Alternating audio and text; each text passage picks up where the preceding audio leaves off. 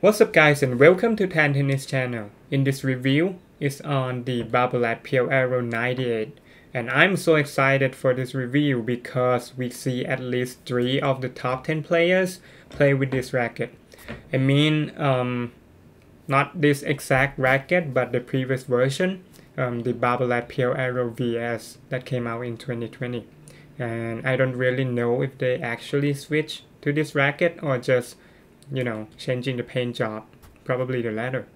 Anyway, among the 3, there is the current world number 1, Carlos Alcaraz. I like this guy a lot on his aggressive game style. The second one is Felix Auger-Aliassime, current ranks number 6 in the world.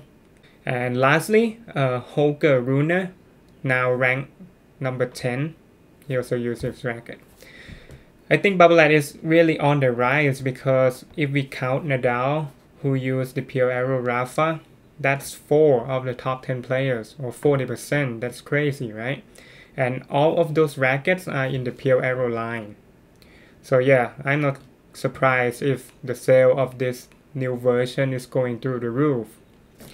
Okay, before we go to the playtest, please make sure you subscribe and like my videos so you don't miss out on the next video. Thank you. The paint job looks exactly like the Pure Aero 100 except the 98 number here. There is no spec coming out yet, but this is all I can find. The head size is 98 square inches, static weight of 305 grams, string pattern 16 by 20, same as the Pure Aero VS, unknown strung weight, string weight, balance, stiffness, etc. etc. If you guys haven't watched my review on the Pure Aero 100 2023, please follow the link above. If you don't want to go, let me sum it up real quick. Mostly negative comments, and I prefer the Pure Aero Banana and Rafa more than the new one, mainly because on the new one, I think they try to make the frame more flexible, and that reduces spin and power, which is the key highlights of the Pure Aero, right? I think it's the in-between and I want it to go all the way like they did before.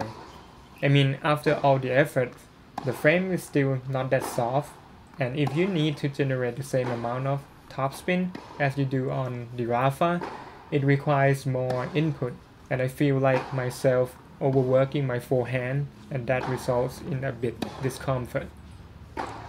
Okay, for this Pure Aero 98, on the first touch, what I can feel is that it's head heavier than my Blade 98 and ESO 98. I feel like I need more time to prepare and set up my forehand to let the racket head drop with bigger take back. I can't just whip it like other headlight control frames.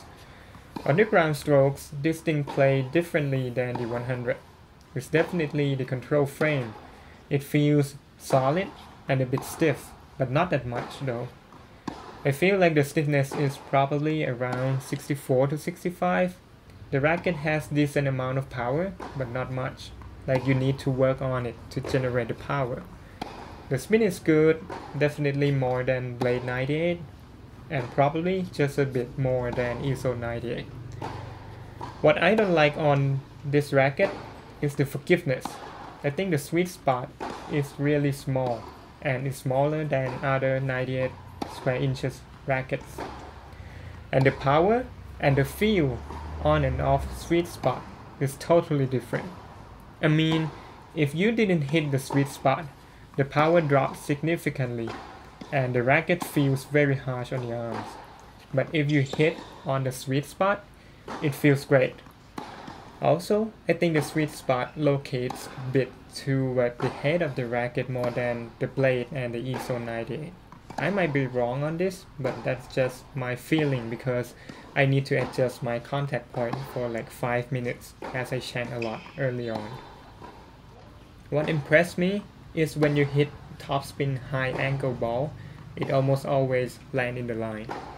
So in defense and running shots, I need to adjust my game a bit to go with the high topspin ball instead of just whipping it back like the Blade can do.